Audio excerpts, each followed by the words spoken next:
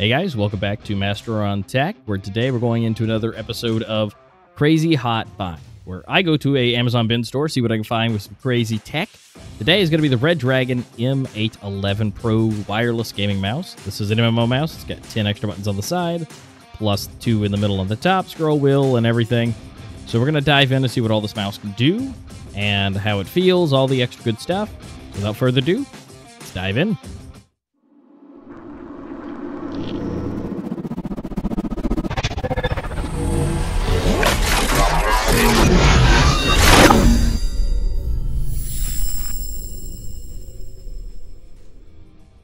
And oh look, we have the mouse. So as I mentioned in the beginning, this is the Aatrox Wireless Redragon Mouse. It's looking pretty nice. Again, this is a MMO style mouse. We got the details here on the back if you want to pause and read those, but it's just going over all the extra pieces, the 8 buttons, the wireless, the clickiness of everything. Now, for all the lovely specs wise for everything, we are dealing with a Redragon M811 Aatrox MMO Mouse. There are 15 programmable buttons. This one is wireless. There is a wired variant.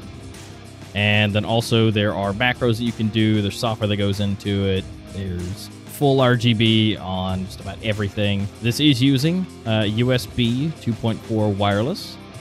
There is a mode switcher if you want to have some programmable stuff. Inside the box here, we do have some lovely stickers. And so, you know, a couple red dragons, a couple pieces, and of course some extra art that they have. Here is the instruction booklet. It has just about everything you need in here. Quick start guide. It's real simple. It shows you what each of these buttons are, what they do, what they're already pre-programmed as. And also on the bottom, it has how to charge it. There is a USB-C on the front. And then you can either plug it in or use the wireless dock. Now, for what everybody came here for, the mouse itself. Now, cable is also something to note. It is more of like a shoelace type of material. Really nice. Doesn't seem like it's going to be tangling up very much. It is braided, so it is nice. And it's just simple USB-A to USB-C. Now, the mouse itself, this is pretty solid. It has the 2 clicker buttons. It does have the mouse wheel, which is clicky. You do have the 2 buttons on the top, which again, all these can be programmed. 2 buttons on the side, and then the 8 buttons on the bottom. Everything feels pretty nice. Even in my hands, it still feels kind of big, but definitely doable. On the bottom, you do have the switch for Eco, off and on. On will have the RGBs, Eco will not. They do say you can get 80 hours of battery if you don't have the RGB, and 20 hours if you do. And of course, that mode switch, you can have your profiles built in. You can just click that and change it. Now again, you can program any buttons, so technically you can change that anyways. But for the sake of it, there's a dedicated button on the bottom. Now in the house at the bottom is the USB, so if you are traveling or what, you can just drop it down in there and take it with you. The skis are pretty smooth, and of course, now if you want to get some third-party ones, that's up to you, but for the most part, I think it's fairly smooth enough, and it does glide fairly easily, but I know there are glass skates out there, so if you want to pick some up for it, I think you can get those. Some other things to note for the mouse is it does have some good DPI levels baked into it. It does have 1,000, 2,000, 4, 8, and 26,000. Now, of course, if you have the software, you can change this from 1. Again, fully customizable for the RGBs. You have the buttons on the side, then you have the Redragon itself, and also the scroll wheel, and kind of the bottom edge that glows right below your hand. And so, of course, one of the biggest things that this mouse has going forward is all the buttons. So depending on what game you're playing, definitely meant for MMOs, but this can be used in FPSs, MMOs, point-and-click games, Sims, anything that you need a hotkey or a menu to pop up, or anything that you do on a regular basis over and over and over. You can set programs to it, and you can set programs for different games. So if you have different games you want it to have for different ones, whatever you want it to be, this mouse definitely can provide that for you. Again, depending on what you want to do with this, I definitely would recommend it for the hardcore players. This definitely could be a little daunting for some newcomers. So that's definitely mileage may vary.